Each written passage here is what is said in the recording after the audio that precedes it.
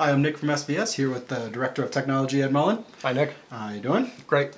So we have two big drivers in front of us, and you know, they may look exactly the same, but they're actually a little bit different. But let's start with the similarities. These are our 4000 series drivers, and looking right up top here, what are we seeing? Okay, let's start with the cone.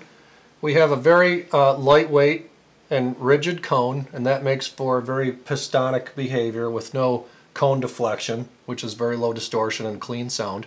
But the cone is actually extremely lightweight, which improves driver sensitivity and also maximizes amplifier power. And that's a glass fiber composite material. Yes. Okay. And now looking at this surround, what makes this unique in terms of a high performance subwoofer? This is a custom tooled surround. This is what we call a parabolic surround, and that sort of refers to the shape of the surround. Most surrounds are a half round, whereas the parabolic surround allows for more cone excursion in both directions. So we get more stroke out of the entire driver. Move more air, greater SPLs in room, yep. All the good stuff that you love about a subwoofer.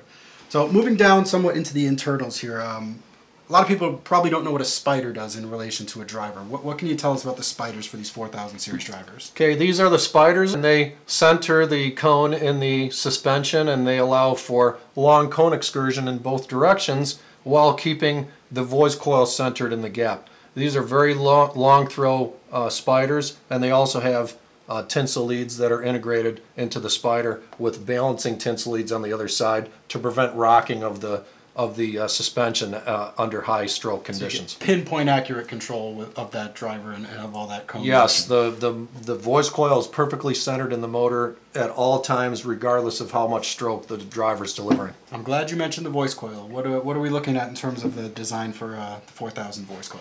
We have a 3-inch edge wound coil that is 8 layers, so it has very high power handling capacity and is able to dissipate a lot of heat, so we don't get any thermal power compression out of the driver. So even when the driver is being driven to very extreme levels, the voice coil stays cool and is able to convert electrical energy into mechanical motion.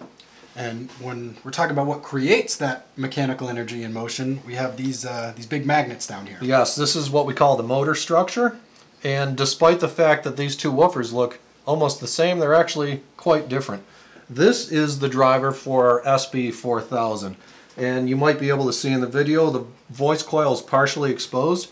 This is what we call an overhung driver.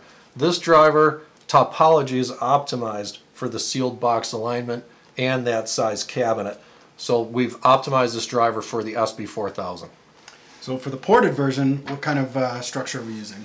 As you can see, actually as you can't see, there's no voice coil visible here. This is what we call an underhung driver. The voice coil sits completely in the gap. This driver is optimized for a ported alignment.